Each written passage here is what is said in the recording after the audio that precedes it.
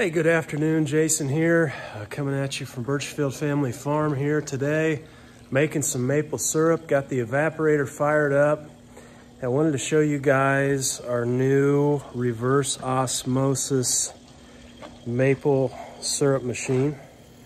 We just got this guy going here a couple days ago. I've been using it. It's homemade, DIY. I'm gonna go over this entire thing with you guys, but I wanted to give you some stats up front. I don't see a lot of stats on these videos for these osmosis machines, and I want to give stats. Where does the rubber meet the road? This is sap over here. This hydrometer. See there, we're sitting about 2.5. Between 2.5 and 3. And that is raw sap. So we've got this thing pumping out of the sap bucket through the system, all the way through in series. Coming out, it's dumping permeate water over there because we've already filled up a bucket. And then the other line, and I'll show you guys all this up close, the other line is draining into here. This is our pre-warmer. That pre-warmer drains right into our evaporator pan. Let's see what this thing is putting out here. Look at that, 6.5, between 6.5 and 7. So as far as raw numbers go, we ran 66 gallons of sap. So 66 gallons through there, pumped it through the RO, and then we ended up with a full pot here. Now this is a 100 quart, 25 gallon. So we turned 66 gallons into 25 gallons of sap in one pass. One pass over those 4 filters. We're moving sap through the RO about 10 gallons per hour. So 10 gallons per hour, and then we do another 8 to 10 gallons per hour on the evaporator. So when we have both going, we're cooking with gas here, about 20 gallons an hour. They call the water permeate, the purified water. So we're collecting what this thing sends off out the junk side. So normally in RO, you're making purified water, and you'd keep the purified water, it's called permeate, and then the stuff that you don't want is flushed out. But in this case, that's what we do want. It's filtering out our sugar and our minerals because these filters are so fine.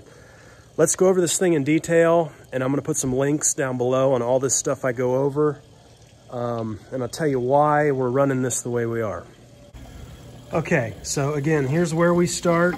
We have kind of a weight down there, just a hose fitting on this to hold that line in the bottom. I found that if we elevate the bucket a little, the pump seems to do a little bit better. Basically, we're coming out of this bucket, we're coming into this pump. Get around here. And this pump is a Aquatech 8800 transformer here. I think it's a 24 volt, so you're gonna need the transformer. I clamped down a switch here. You can turn this thing off and on real easy. Not very loud. And then of course we've got power coming in on an extension cord here. So that's all power in the pump. We're running from the pump to a pre-filter. Okay, and this thing gets a little messy back here because you bleed the air off initially. And 5 micron filter in here. Again, I'll link to all this stuff. Pressure gauge. You can see we're running right at about 100 PSI. And then on these RO filters, you can run these in parallel or you can run them in series. And so people that want to recirculate, you'll run them all going in the top and then out the bottom, and then you'll continue to recirculate and get rid of your water that way. This line here is coming in from that pre-filter, that 5 micron pre-filter, in through the top, out through the bottom. This line here is our permeate.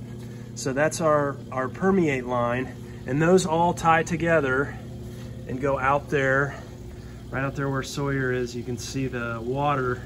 That's really, really purified water. I should probably be collecting that for something, but we have what we need to clean the filters at the end, so it is what it is right now. But I take the sap side, so this is putting out our crud water here normally, but that's actually our sap, run it in through the next one, and then all the way down. When you get to the end, we're going to have the sap line, a needle valve on the sap line, and that lets you really adjust that pressure.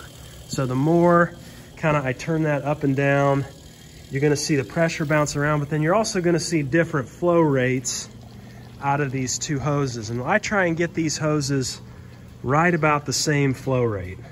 And so you can see that flowing into our pre-warmer here. And you know, then we've got it flowing in about the same rate as we're evaporating out. So, you know, I would say between $300 and $400 is what I got in this cost-wise. You can buy pre-made systems. I don't have any experience with that. I wanted to put this together because I wanted to understand how it works. And, you know, the other thing I will say too, the folks that are recirculating, couple thoughts on that. Number one, you've got to have a heated shop. This thing can't freeze. So that was my main concern, my main motivation for doing it in series. I want to pass this through one time and be done. And my goal was to cut my boil time in half. So I want to cut in half, at least cut in half, the amount of firewood I'm using.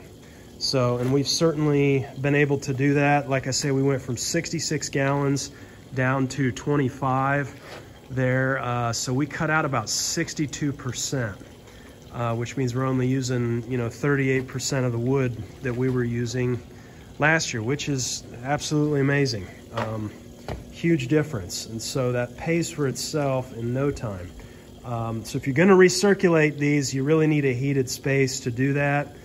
And I've made this thing out of wood, and I wanted a handle here so I can take this thing inside when we're done every day. I just pop hoses off, take it in so that it does not freeze. When we're done every day as well, I'll take 5 gallons of permeate or the clean water, and I'll put that in here and pump that through the system just to clean everything.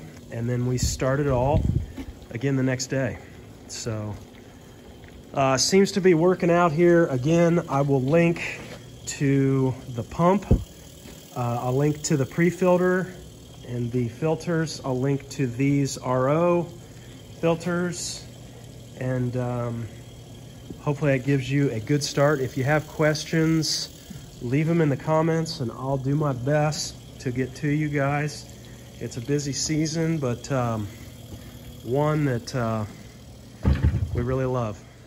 So one of the questions I had at first is, if this thing works so well, you know, why not just continue to run this, make a few more passes, and just get really, really close to maple syrup with the RO? Why even use hardly any wood at all?